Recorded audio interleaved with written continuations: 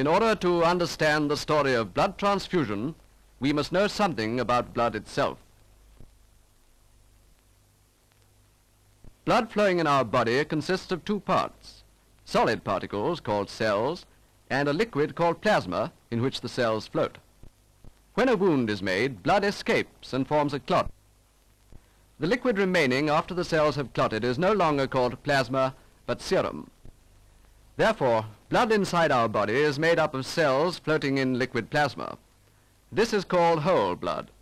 But when blood leaves our body, it divides into clotted cells and liquid serum.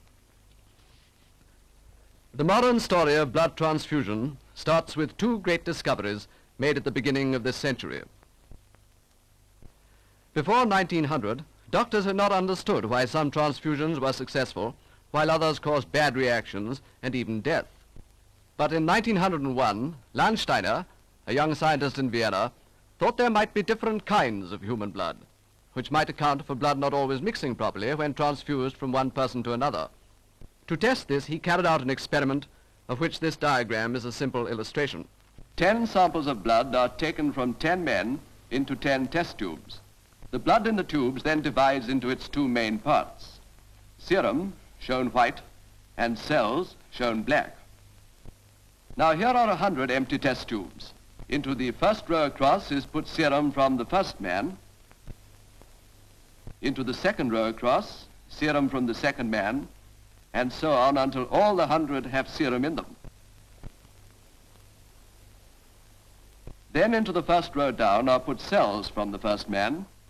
Into the second row down, cells from the second man, then the third row, and so on, until each lot of serum is mixed with each lot of cells, making 100 serum cell mixtures.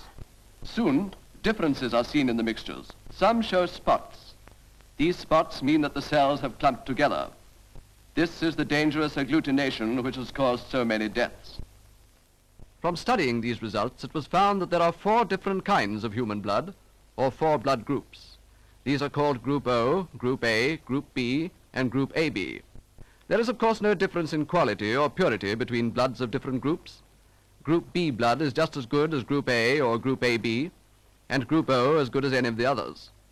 The only advantage of Group O blood is that it can be given to people of any blood group without clumping taking place. Landsteiner's discoveries solved one major difficulty standing in the way of successful blood transfusion, but another remains.